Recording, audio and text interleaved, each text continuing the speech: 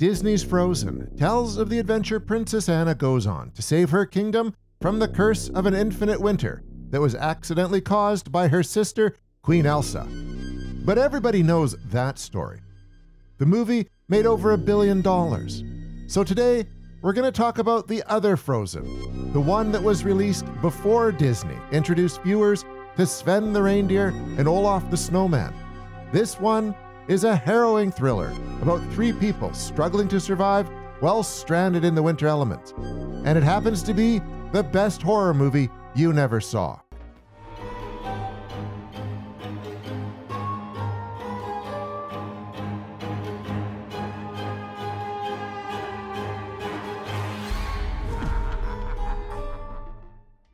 The Frozen not made by Disney came from Adam Green, the filmmaker best known for masterminding the Hatchet slasher franchise.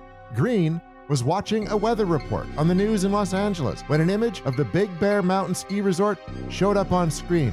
It was early in the morning and the resort was closed at the time. And while watching the lift chairs sway in the wind, Green was reminded of his own skiing experiences in New England. He would go to places that would only be open from Friday through Sunday, and he remembered being on the last run on Sunday nights, hearing the lift stop, having the fear that the place had closed for the week without making sure that there weren't still skiers there.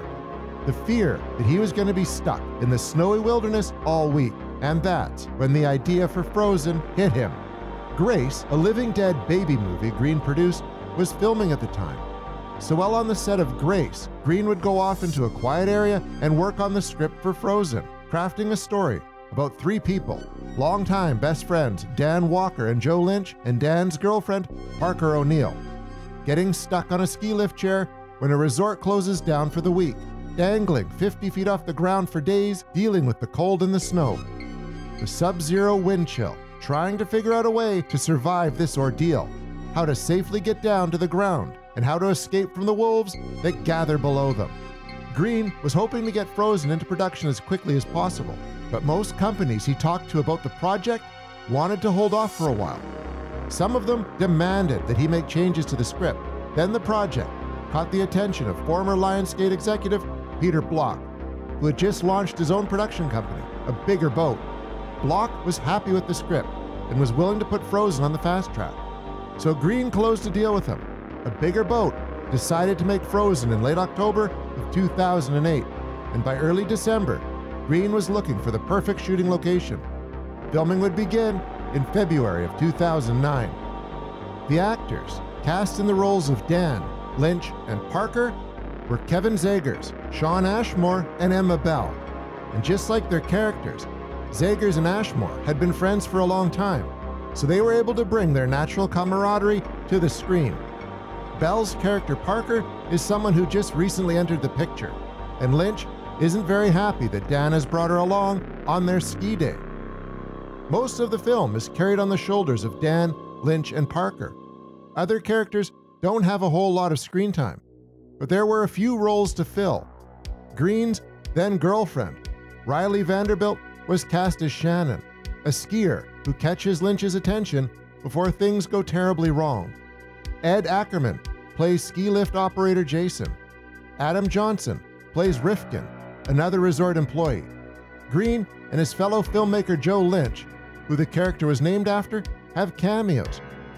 You might hear the voice of Twisted Sister's Dee Schneider in there, and stunt coordinator Kane Hodder, who plays the homicidal Victor Crowley in the Hatchet movies, appears as a resort employee named Cody. Most filmmakers probably would have shot Frozen in the safety of a stage. Put the actors on a chair that looks like it's high up, but is actually only a couple feet off the ground. Hang a green screen behind it. Surround it with evergreen trees and fake snow. Shoot the movie in comfort. But that wasn't Green's approach. He wanted to make Frozen out in the elements, feeling the audience would know if the setting was artificial. With the characters sitting on a lift chair that was really 50 feet off the ground. As Green has said, quote, "It's all shot practically. There is no soundstage, no green screen, no CGI. The actors are all actually in the air. The weather is real. All the things that threaten them are real." Of course, This made the production incredibly challenging. Although set on the fictional Mount Holliston in Vermont, Frozen was filmed at the Snow Basin Ski Resort in Ogden, Utah during the coldest time of the year. Green rode the ski lift looking for the perfect spot to have Dan, Lynch, and Parker get stranded. And when the lift reached that point, he suddenly blurted out, quote, "This is where they die." Not, quote, "This is where they get stuck," or, quote, "This is where we should shoot the movie." This is where they die. And he couldn't even tell you why he said that, but he did. And as soon as the words were out of his mouth, the lift stopped. It started moving again after a few minutes, but for a little while, Green was stuck in the same spot where he was gonna stick his characters and his actors. To shoot in this spot, Green and his cast and crew had to contend with snowfall, 60-mile-per-hour winds, wind chill that dropped as low as 30 degrees below zero, long rides on the ski lift. The people and the equipment had to be moved to the location on snowmobiles and snowcats, a quarter-mile journey up the mountain. Scenes of the cast members sitting on the stationary chair were shot with a crane. For scenes where the chair is moving, a camera couldn't be placed on the chair with the actors, and the next chair down the line was too far away for the camera to be placed on that. So a bucket contraption was hung on the cable between the two chairs for Green and cinematographer Will Barrett to ride in with the camera. Then there was the issue of the wolves. As Green told the Harvard Crimson, quote, "All the wolves are real. We had 6 weeks of training with a pack of wolves with the Wolfman. This was the same Wolfman who trained the wolves in Dances with Wolves. They are wild animals.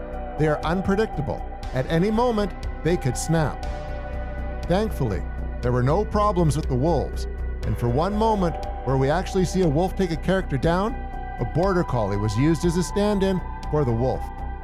The Frozen filming conditions were so uncomfortable, it wouldn't be surprising if someone were to question if the movie was worth the trouble. But the experience Green had when the film made its debut at the Sundance Film Festival proved that it was. All 5 screenings of Frozen were sold out within 48 hours of tickets going on sale. There was a wait list of people hoping to get in anyway. An audience member fainted during the first screening. 2 viewers vomited during the second screening. At all 5 screenings, people said they had to step outside because the movie was so intense. It was a very promising start for the film, but sadly, it didn't get much of a release after that. At its widest release in North America, Frozen was only showing at 106 theaters, so it had an opening weekend of just over $100,000 and sputtered out from there. Thankfully, the worldwide totals were able to boost the numbers a bit, but Frozen only made a total of $2.7 million at the box office. The reviews were decent, but it just didn't reach enough of an audience. Distributor Anchor Bay then gave it a special edition release on DVD and Blu-ray that was packed with features and commentaries. Sadly, the movie never caught on with genre fans the way Hatchet did. 13 years after its release, it still doesn't have as large of a following as it deserves. And Disney's Frozen was so huge, few remember a movie that had the same title just a few years earlier. It's a shame this Frozen has faded from memories, because it might just be the best movie Adam Green has made to date. It starts with the foundation of a solid script. This is a very dialogue-driven movie, with a lot of time spent on conversations between the 3 leads. At first, it's just fun, everyday life banter. This gives us a chance to get to know Dan, Lynch, and Parker, to understand what's going on with each of them, to start liking them. Then, just 22 minutes into the film's 93-minute running time, the chairlift they're on stops moving. Up to that point, Frozen has been a buddy skiing movie, where either the girlfriend who joined the 2 friends on their ski trip is the third wheel, or her presence has made Lynch the third wheel on the sort of ski trip he has previously enjoyed with Dan, when it was just the 2 of them. When the lift stops, the movie shifts fully into survival thriller mode, but there's still a lot of exceptionally well-written dialogue, as the characters have to try to talk their way through the situation they're in, and occasionally take a break for chit-chat to try to distract themselves from the terror they feel. Green found the perfect 3 actors to speak his dialogue and bring the characters to life. A lot of actors showed up to audition for Frozen, and when they found out what the filming conditions were going to be like, 70% of them took themselves out of the running. Of the remaining 30%, Zegers, Ashmore, and Bell were the right choices to go with, and Green said that not only were they willing to work in the elements, they were even excited to do it. All 3 of them delivered great performances out there in the cold and snow. They made their characters completely believable and were really able to sell the fear and desperation their characters feel. Frozen is also effective because Green dropped his characters into a scary but relatable situation. Of course, this scenario will connect most with viewers who have actually been to ski resorts and ridden on chairlifts. As Green has said, quote, "I think anyone who has ever been skiing has had that fear. That chairlift always, undoubtedly stops for some reason, usually because somebody fell getting on or off of it. But there's this collective fear of everyone on the chairlift wondering, if the lift doesn't start again, how are we going to get down?" But even if you've never been to a ski resort, even if you'll never find yourself on a chairlift, you can still imagine what it would be like to be stuck 50 feet off the ground in brutal weather conditions. And while you watch the film's characters try to figure out how to survive, the viewer also starts pondering what they would do in this situation. Sure, some people might imagine themselves becoming Spider-Man and getting out of the predicament with ease, but Green does a good job of showing it wouldn't be so easy to get out of that chair safely. What can you do? Jump off the chair and hope the 50-foot fall won't be so bad? Try to climb the cable? Green shows the danger of every option. And while Frozen is a very different sort of movie than Hatchet, the fact that Green also made Hatchet gives this one an extra edge, because we don't want to see Dan, Lynch, and Parker get hurt too badly, and we know Green isn't afraid of messing his characters up. Terrible things do happen in Frozen, but the best moments come in between the bursts of shock and horror.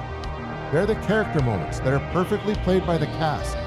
The moments when you see the doomed trio banter with each other, when we watch Parker and Lynch finally start to bond under awful circumstances, when we listen to Lynch reminisce about a humiliating experience, or see how worried Parker is about the dog waiting for her at home.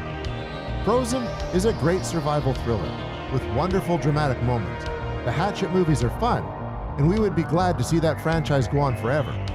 But between the Victor Crowley killing sprees, the genre would greatly benefit from Adam Green making more movies along the lines of Frozen. More grounded, relatable films about interesting characters dealing with terrifying situations. Green did such an awesome job with this one, we're left wanting to see him craft some more legitimately unnerving thrillers.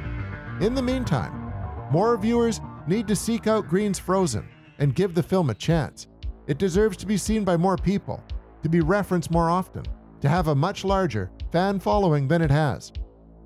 If you're still not sold on Frozen, here's one last quote from Adam Green that might seal the deal. Speaking with Screen Rant, the filmmaker described Frozen as, quote, "a horror movie that will scare and disturb audiences not with the typical conventions of violence, gore, or torture, but in the overall sense of dread that keeps reminding you this could really happen. Even those who have never skied will be able to relate to the fear of heights and fear of freezing to death that this film will terrify the audience with." Now, doesn't that sound like the ideal viewing experience? Thank you for watching our show. If you like what you see, please subscribe to our JoBlo Horror Originals channel. Tell your friends who like this sort of content, and turn on the bell to receive notifications for all our latest videos. We're an independent company, and we appreciate all of your support.